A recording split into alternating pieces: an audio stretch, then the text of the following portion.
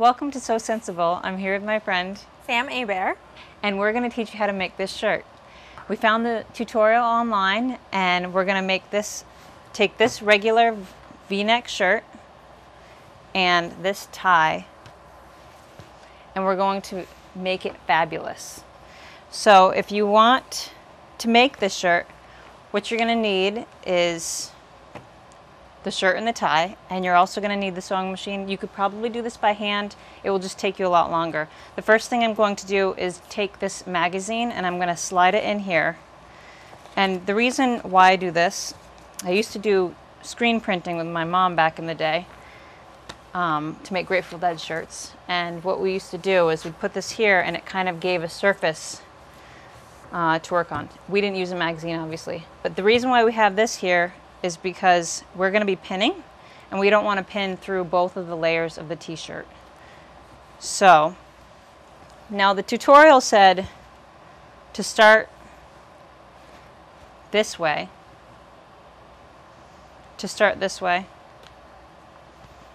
with the short end and work its way around and then do the ruffling. But just looking at it, I was thinking, you know what, it's not going to fit. So the first thing you do is, I'm going to have to actually sit down for this. The first thing you do is you decide where you want it to end. So this is where I want it to be.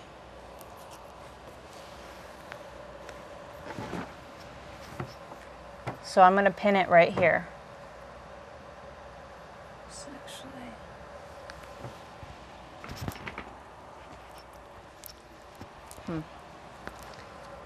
And then you're going to take the next one and you're going to tuck it under here. See how I did that? I just tucked it. Do you see how I did that, Sam? I did see that. And so as you see with her shirt, it kind of, the ruffles gradually get smaller. And that's what the effect is that we're going to go for, is we're going to have big ruffles that go to little ruffles. This is my magnetic pin holder. I love this thing. If you don't have a magnetic pin holder, you need to get one. Because when it's time to pick up, you just swipe it across and it's done.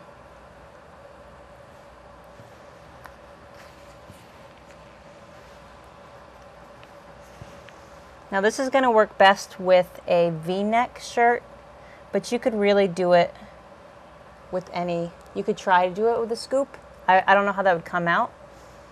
We were discussing that yesterday, if we should try doing it with a scoop. But now that I've made one, I feel like it's so simple that it could be done with anything.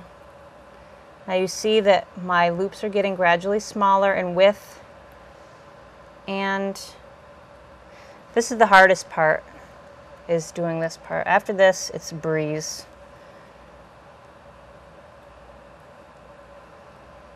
And I'm not pinning it perfectly because I'm going to fix that as I'm going on the sewing machine. And where you're going to stop with the ruffles is the seam edge on your shirt.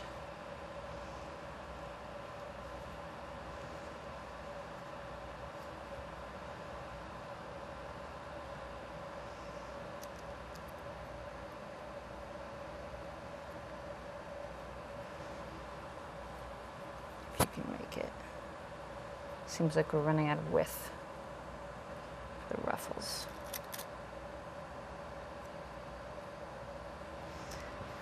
Okay. So now here we are.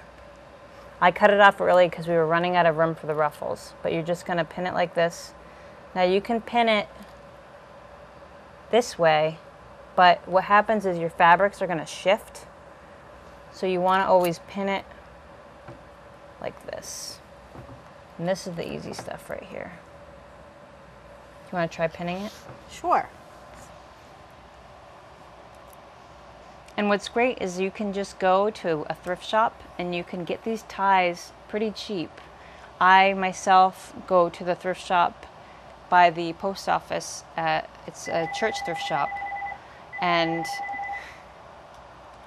I go to the church thrift shop by the post office in Swanton, and they have cheap ties there, and they always have a bag sale at the end of each season where I take all their ties because there's so many wonderful things that can be done with ties. I just keep going around? Yep, just keep going around.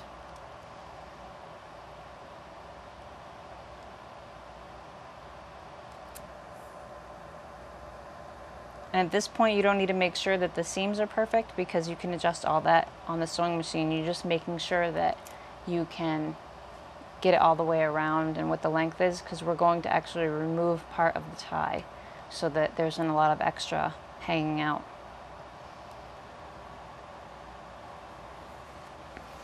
Okay, so as you see, we have the crossover. And what we're going to do is we're going to flip this up and we're going to see how much extra space is on there, because we're going to cut it right here. Now this may seem complicated, but it might seem very soon seem complicated. So what I did is I just cut that, but I made sure there's plenty of room so that you don't want it to hang out. And then inside of every tie there's this, I don't know what it's called, that makes it lay correctly. And you just cut that extra part off. And then what you want to do is you want to fold it in. This is also a tricky part. So you fold it all down just enough to hide it, so like 1/4 of an inch, and then you would pin it shut.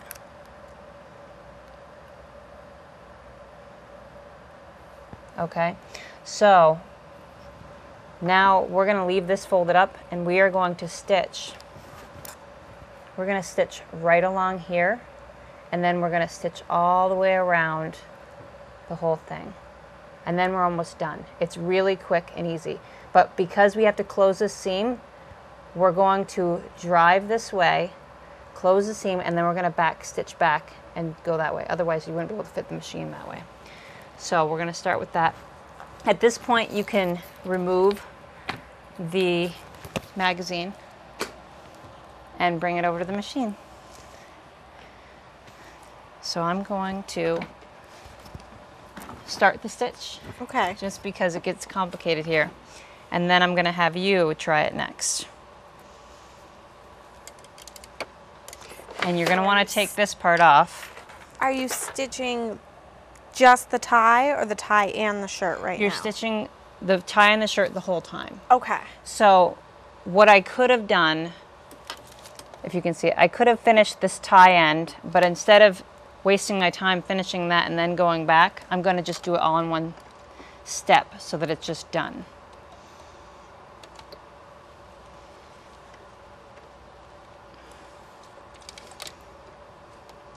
Press your foot down. And then, can you hand me that pin, please? Pin magnet. So if you see, I'm just going to slowly push it through. I don't want to miss a stitch. And when you're working with heavier fabric, you want to make sure that you don't go fast, because you're going through like 4 or 5 layers and you don't want to play games with, am I going to break a needle or not, right?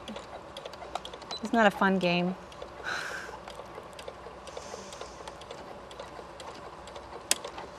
Okay. So then once I've done that, I've backed up most of the way. And you can just drive the rest of the way. You want to get 1/4 edge, like you always do on a sewing machine, is the edge of your presser foot. That's what you aim for, is 1/4 inch. At least that's what I like. And you just start driving. Now remember, it's also really helpful to take your shoes off so that you can feel how hard you're pushing on the presser foot. You know when I'm sewing when I'm walking around the house with one shoe on. Oh, you sped it up a little. Yep. Don't do that. So you just kind of drive it along. Now you get to take over. Oh boy.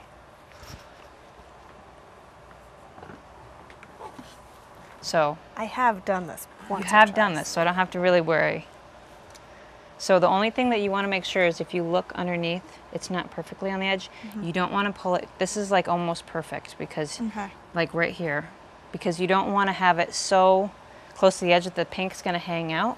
You know what I mean? You don't want to have that unfinished edge, or finished edge rather, that doesn't look right.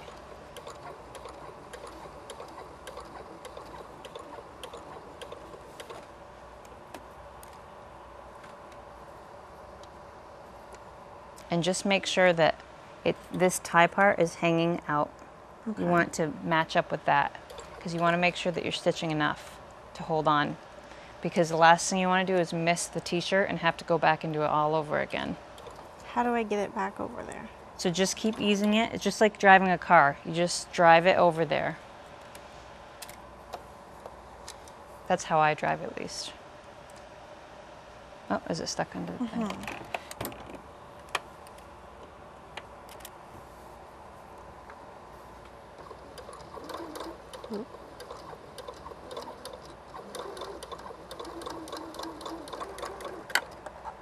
I can take over now. Okay.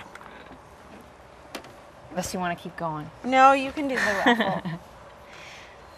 So this is the only tricky part because you're going to be pulling the pin out and you're going to actually be holding it where the pin left you, and you're going to straighten it out at this point too.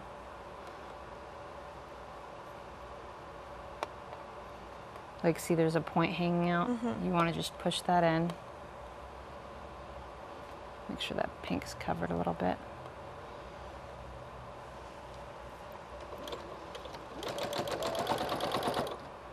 But then again, there's only so much you can do about the point, so. This is where you go slow because you don't want to Break it. Yeah, you don't want to force it when it's trying to put so many different layers. I don't remember what needle I put in, but I think it's an upholstery needle because I've been working with upholstery lately. So that might be why it's not giving us a hard time.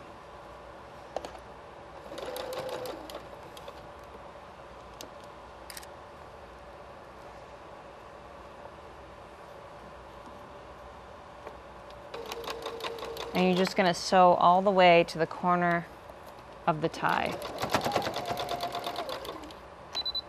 And I'm back stitching just for fun. Oops.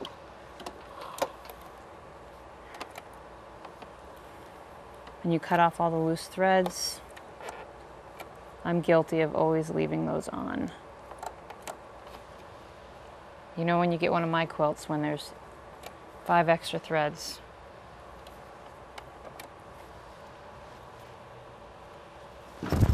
And then you have most of it.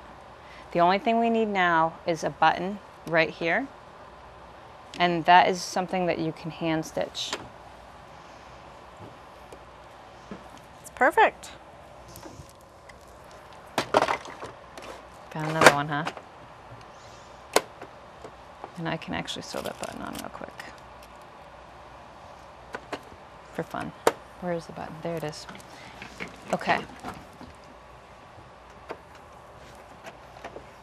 I'm just going to steal some thread from my sewing machine.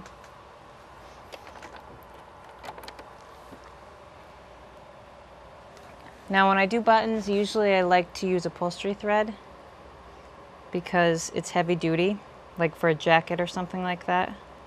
But in this situation, we want it to match. So we're not going to use my navy blue upholstery thread.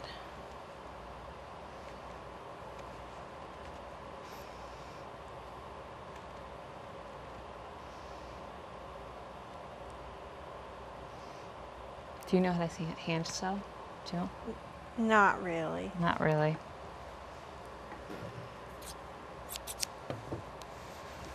So when you sew the button, you're going to start under here. And what I did is I put a knot at the end of this, and I just knotted the 2 threads together. That means I've threaded this, and then I put a knot. I went and I looped it around to knot it. And what that does is it makes it easier because then when you get your needle round thing. You go like this on the piece of fabric, and it just kind of knots it in for you. So it makes it so much easier. You decide where your button placement is. When I did her shirt, I did the V. I found the V and I put it there. That way it looked in the center. And then what you do is you just go under here and you tack it into place. And it's okay if you're not on. See how there's a string there? Mm-hmm. I'm not on a perfect, but it won't matter because once you start tacking down the button, it won't matter anymore. Okay. And this only takes a few minutes.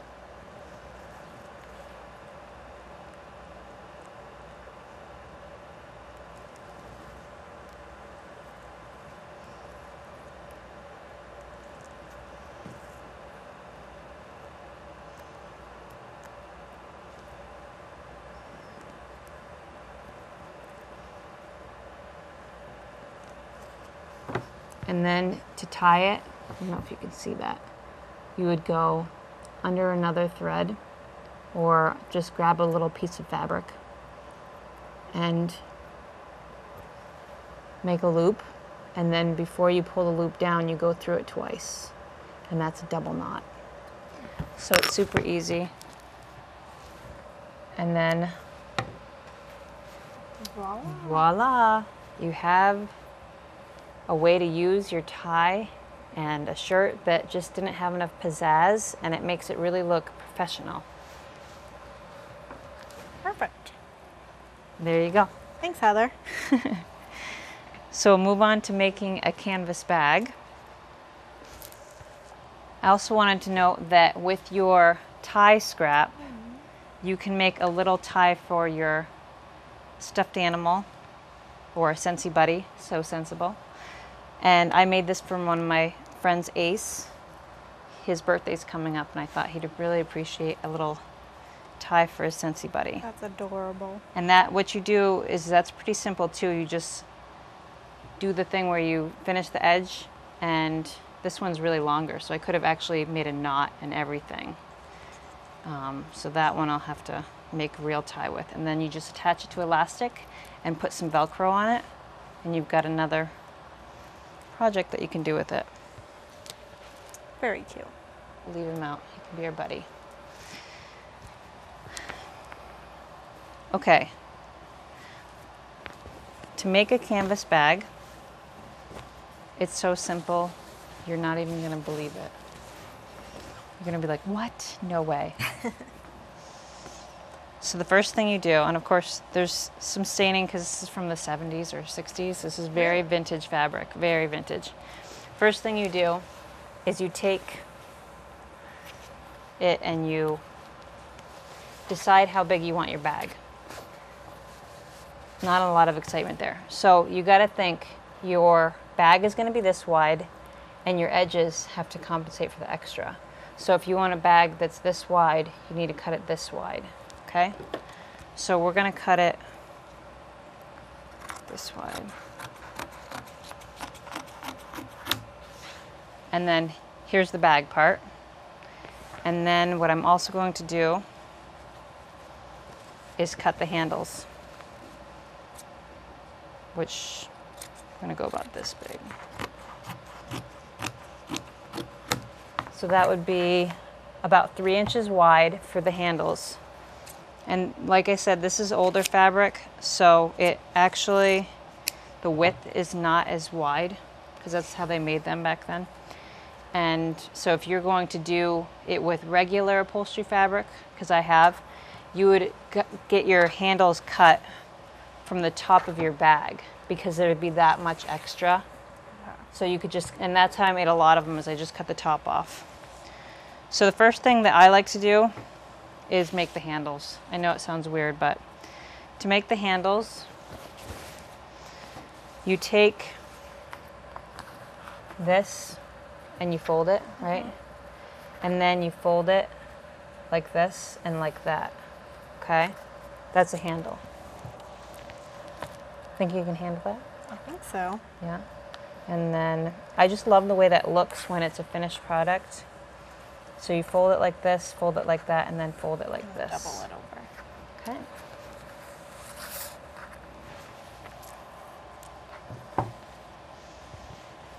It's not so easy when I do it.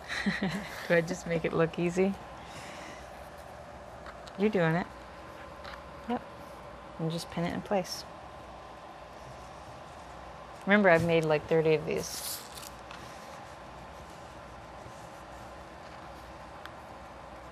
In fact, I don't think I even pin it before I put it in the machine. I think I just do it at the machine. Just go for it. Yep. There's really not a lot of measuring with canvas bags, and I think that's why I really like to make them. It's all about look. And it's a canvas bag. You're toting your groceries in it. It's not like, oh my gosh, what's that seam? Oh, can't bear it. Seems crooked. You know that's what the cashier wants to say to you. Yeah. Who made this bag? Oh my gosh. Okay. So that looks great. They're about even. That's what your goal is. Of course, again, it's a canvas bag. It doesn't matter. So if you want to come over here, I'll start one just so that it's locked into the machine. And a reminder, I always like to put the needle in so that it stays where it is. Another cool thing about canvas bags, it doesn't matter what color thread you use, right? Right. So you just want to go, and you want to make sure that you don't go over the seam. So you can see that seam like right here. Mm-hmm. You just want to go really close to it, because one of the things that I've noticed is that if you, sorry, I go faster because I've been sewing for too long. That's okay. If you go too far in on the seam, then what's going to happen is you're going to miss it, which has happened to me, and I've had to seam rip the entire handle, and it drives me nutty. There you go. Your turn.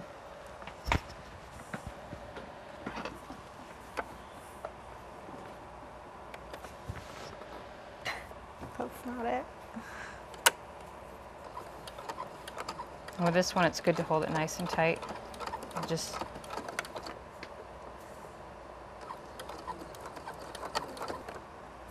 And another thing is if you feel uncomfortable with the straight stitch and you feel like you're going to miss the seam, you can just use a zigzag stitch, and that will get the job done too.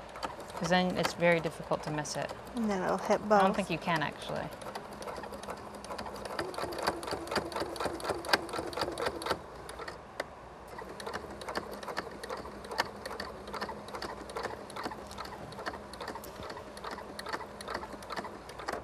Great, so now lift the presser foot up. Yes. That's the needle, you can lift that up too. What do I do? Presser foot is right here. And then lift the needle up. And then you want to cut it right here, there's a little blade. See, like that. Oh.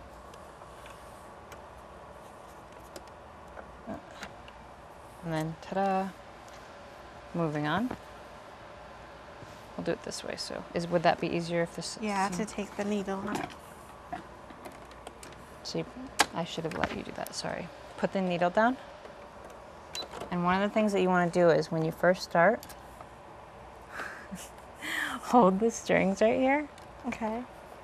While you get it in there. So while you start driving, and kind of pull the strings right, because sometimes the threads can get sucked right in, and then it's a nightmare to get it undone after that.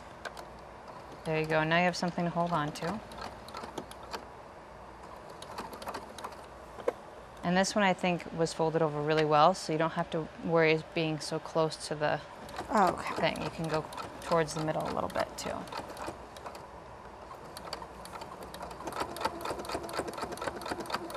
This must have been the one I folded. Yep, you did a really good job. I mean, another way you could do it is to sew it inside out and sew along the seam and flip it inside out like we used to do scrunchies. Do you remember that? Yes. And, but that I feel is really time consuming. So I just do it this way because then it's done and it's over with, and Who cares if you see the seam in the stitch? I think it actually adds a little depth to it.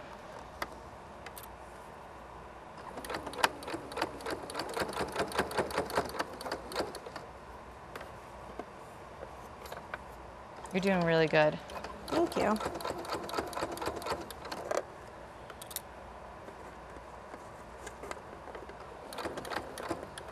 These would make a great gift bag. You give these away as gifts instead of wrapping paper, and they could reuse it for their groceries. Do you remember what to do? Press your foot, needle, and then cut it. Perfect. Awesome. So then we're going to go back over here. And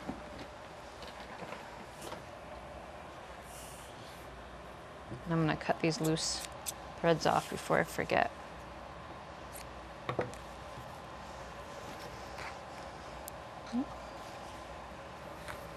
So this is really simple too. The only thing is I probably should have ironed this, but obviously we don't have an iron at the studio. So I'm just going to pin it like this. And what you're going to do, and actually it helps, is you're going to start here. So we see that the good sides are facing together, and that's what you want. And then you're going to sew from the top. You're going to make sure these are lined up, and then you're going to sew all the way to the bottom corner. And what this does is it ensures that it's going to match up all the way. If you were to start here and it was shifted, you'd have like a longer end on one side. Then you want to do the same thing on the other side too. You want to start at the top. Okay.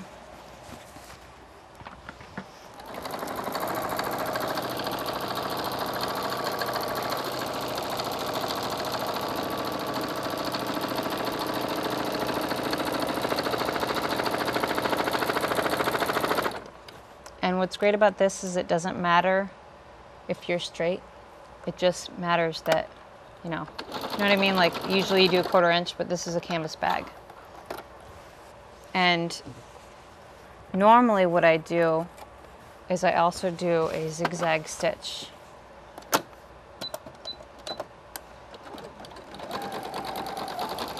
And a really loose one, I kind of drag it through just so that there's something to hold the fabric together.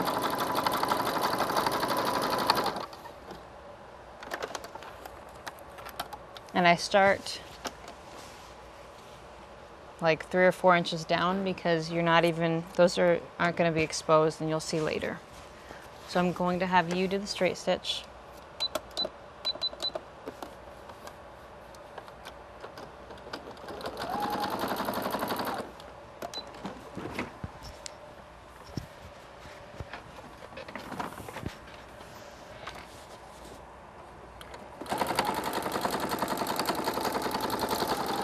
You can stop and just take it out. Ooh. Wiggle. It's like knotted. Wiggle. Yep. Always when that happens, you just wiggle it and it will come free. Never yank. Always wiggle.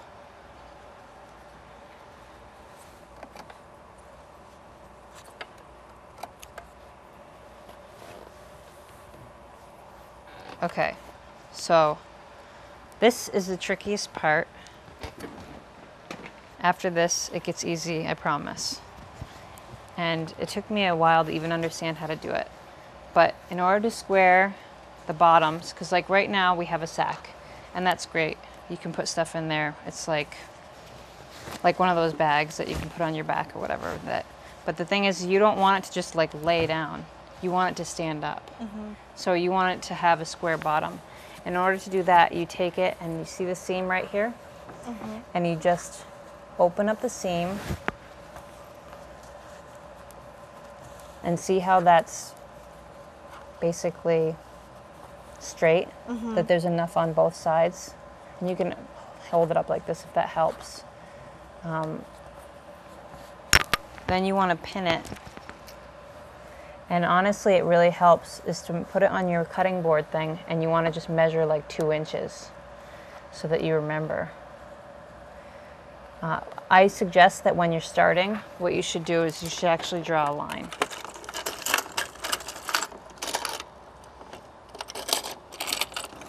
Here's the button. Oh well. I don't have a pen. So we're gonna wing it. You can just push your nail on there and make a line. It's a horrible line. And then you just want to sew it right here, 2 inches up.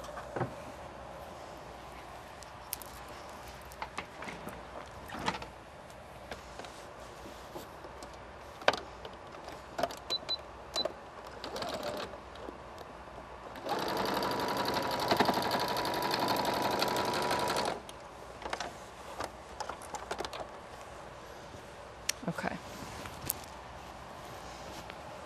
So you can see the stitch.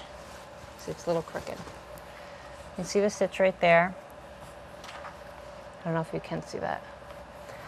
Then once that is in place and you're sure that you did it right, then you cut this extra thing off, and then you have, I guess, a little hat. You can make a little hat for the guy right here. I don't know what you do with that. It's an odd shape. And then what I definitely want to finish this edge. Okay. Because you want to make sure that it doesn't come undone, because that's what's holding your food in.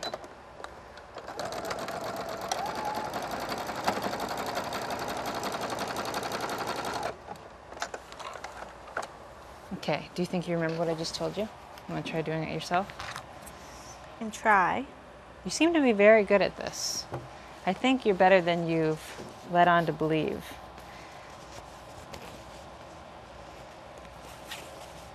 Here, I'm doing your work for you. I should just make you do it. It helps if you stick your hand in the case.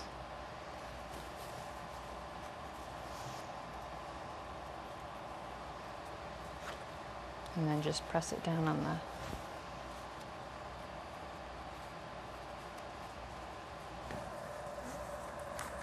Like that? Yep. That looks good, yeah. So then... And it right here? Yep. You can make a little mark with your fingernail so that you can kind of follow it. Seems like it's taking it pretty well.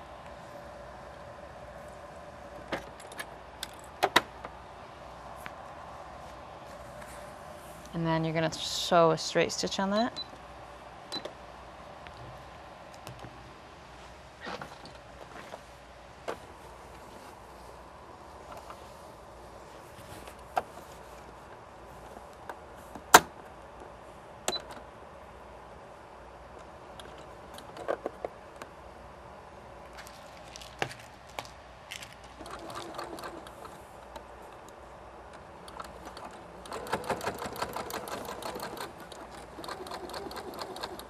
Great, now back stitch. Did I teach you how to do that yet? No.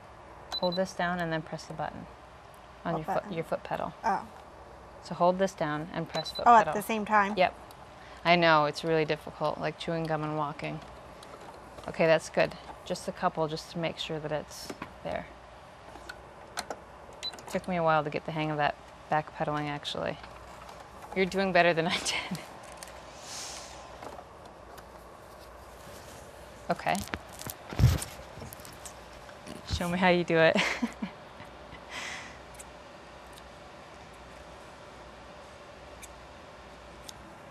And I just cut it off? Yep.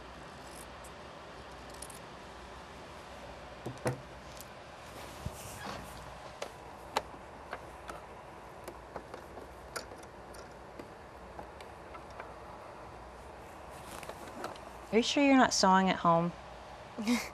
I've sewn before, not recently. And then we're going to switch to zigzag. And press down. And then 7. Yep.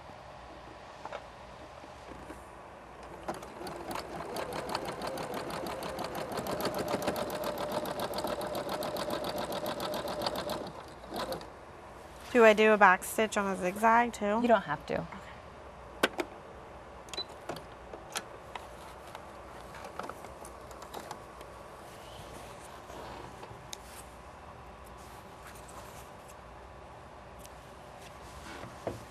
Okay.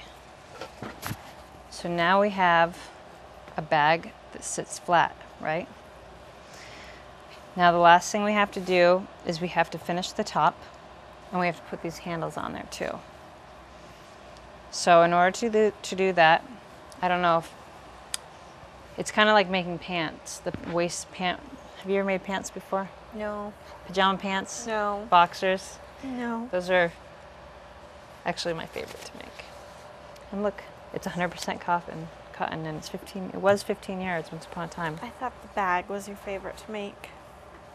It's a toss-up.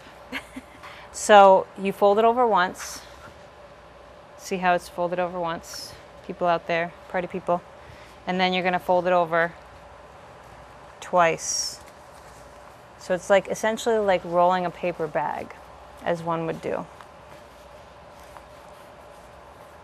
You know, when you have hiccups and whatnot. So once that's rolled over, and I know you could do this, but it takes me less time, so I just did it for you. Okay. But you're gonna go home and make one of these, right? I Then don't what have I a do, thorn. well, you're gonna get one, right? And then you just pin it in place.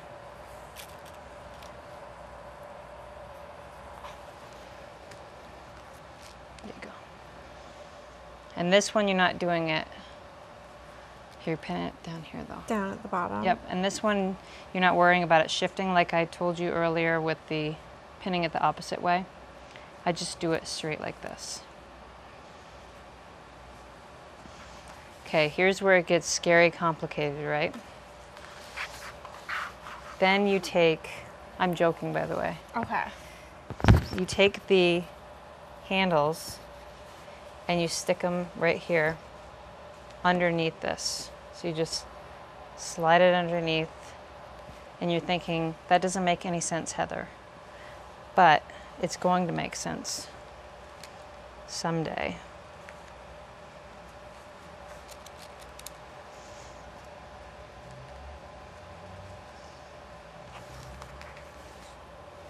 Now, this is where you're going to feel where the other handles are, because you want those to be even. So like one's here.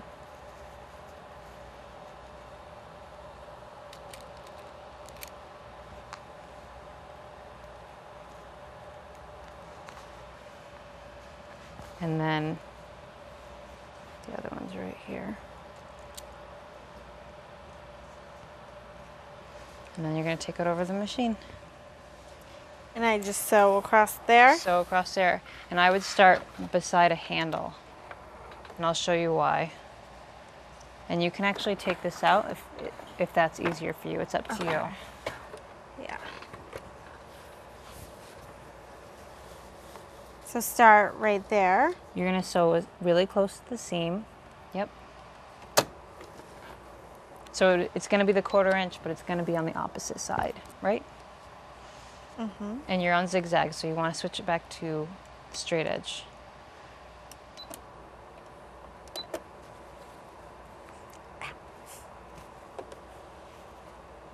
And I would wait till the last minute to take the handle pin out, just because it'll shift. There you go. Now you're in it, so you can take it out.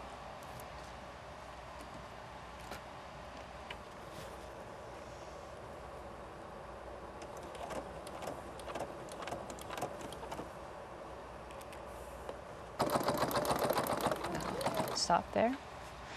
And now what you're going to do is you're going to just take the handle and you're going to fold it over, and you're going to keep driving. Now when you do this, I'll show you. So drive over the handle. Yep, it's going to be hard. Doesn't want to. Stop. And then twist it. And go up. And then just make an X. Oh, okay. So you're going to go diagonally to the other corner. Go slow, because remember, we're going through a lot. We don't want to break a needle. Stop, and then twist it. And we're going to make it go this way now. See, we're going to go straight so that it makes an X, you know? Okay. It's like an X, but it's also like an hourglass. And then twist, oops. Then you have it locked in.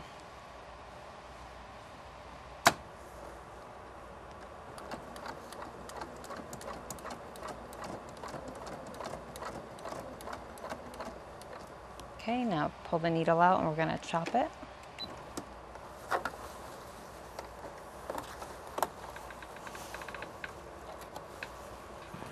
In the close-up, I don't know if you can see that. You made an X right there, and you would just make an hourglass X. That saves on thread because you don't want to spend all day doing that. And we're just gonna, once you've done all 4, you just flip it inside out and you'd have it done. I'm gonna just, do you mind if I just finish it real quick? Like,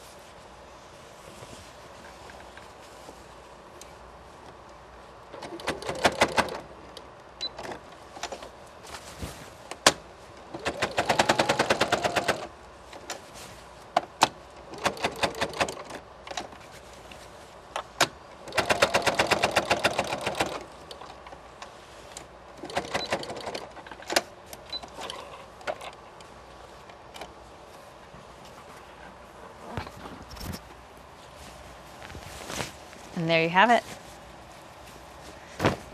That was easy.